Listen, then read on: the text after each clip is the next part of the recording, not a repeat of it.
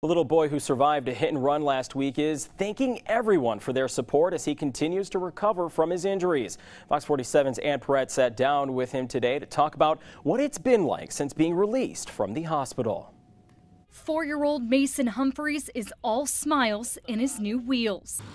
It's cool.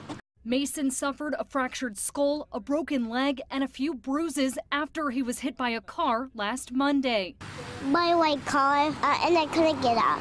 I was going to check the mail. Mason spent most of last week in Ann Arbor's Mott's Children's Hospital. He was released Thursday. And my leg is almost better. But until his leg is all better, Mason is bound to a wheelchair. He's just young enough, he doesn't realize how hurt he is. Yeah. So, I mean, to him, yeah, he knows he's hurt, but he doesn't know how bad. Mason's mom and dad tell me it could have been worse. He had a messed up neck vertebrae. It was a little crooked, but it came back into place by itself. They left the collar on him for the first day and a half.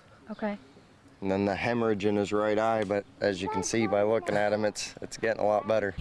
There you go. Their focus now is helping him get around. Mason's dad has been working on making their home wheelchair accessible. Had to redo like the doorway thresholds and all that, so they're not quite a drastic bump. Yeah. But I mean, we had quite a bit of help. For that and for all of the support, Mason and his family are very thankful. It says, thank you so much, everyone. Grateful and hopeful the driver who fled will be caught. I do not see a reason out there in a million years that you wouldn't stop to make sure, you know, a child that you just hit was okay. In Albion, Ann Perrette, Fox 47 News.